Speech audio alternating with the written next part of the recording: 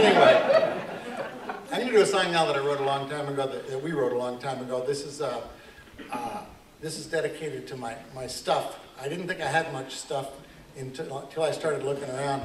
One way that you can really tell how much stuff you have, for some reason, is if you walk around your house and you take flash pictures of your stuff. It looks like twice as much stuff. I don't know why that is, the pictures. Anyway, so I did that, and I found out that not only have I acquired a whole lot of stuff, much more than I thought I had acquired, but some of it rhymes.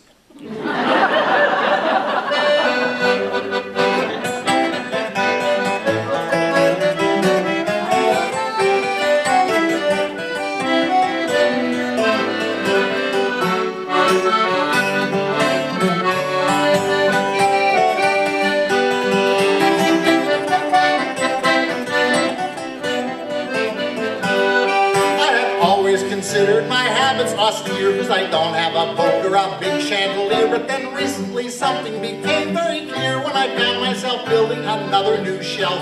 I'm no antiquer with hundreds of lamps, and I'm not a philatelist, though I have stamps. Nor am I a numismatist such as my Gramps, but I run a museum in spite of myself. Ties, for example, I have dozens of those. I have ties that are thin and go down to your toes, and a couple so wide you don't need any clothes, so thick that they cushion your fall when you faint. Ties that are new, and a few from my youth, and a wool one I wore on a whim in Duluth, and a doozy I bought in a mall, and a booth, and a few I invented with glitter and paint. Leftover paint for the ceiling and floor. I have paint for old wood that was painted before. I have paint I forget what it's for anymore, and a color for only where nobody looks. Red for the car that I drove as a teen, and a can of a hideous lemony green. 100% of the shades in between, with instructions on painting in the handyman books.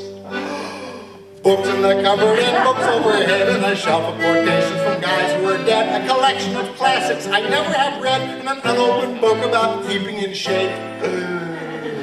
Waterproof books about building a yacht, and the story of Spam, which I read and forgot, the debunking of Ripley's Believe It or Not, and the history of mystery and Dickens on tape.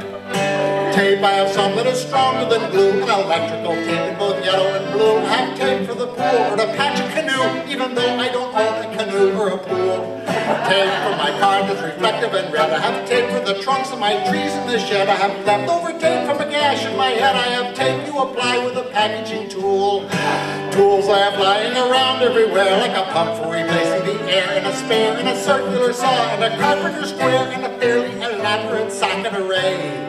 Hammers and planes and a ratcheting wrench, and a workbench of drills, and a drilling extension that fits in a rack on the back of the bench over lithium grease in an aerosol spray.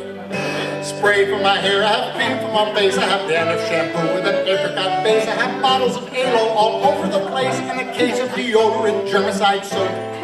Now when I rinse, couldn't somebody quick give a person perspective on what makes him tick? Tell me why, in a world full of hungry and sick, I need herbal emollient and soap on a rope. I am ashamed to admit I have too many socks and infusers and shovels and pencils and clocks, and enough pairs of glasses to fill a shoebox, and fedoras and paper clips up the wazoo.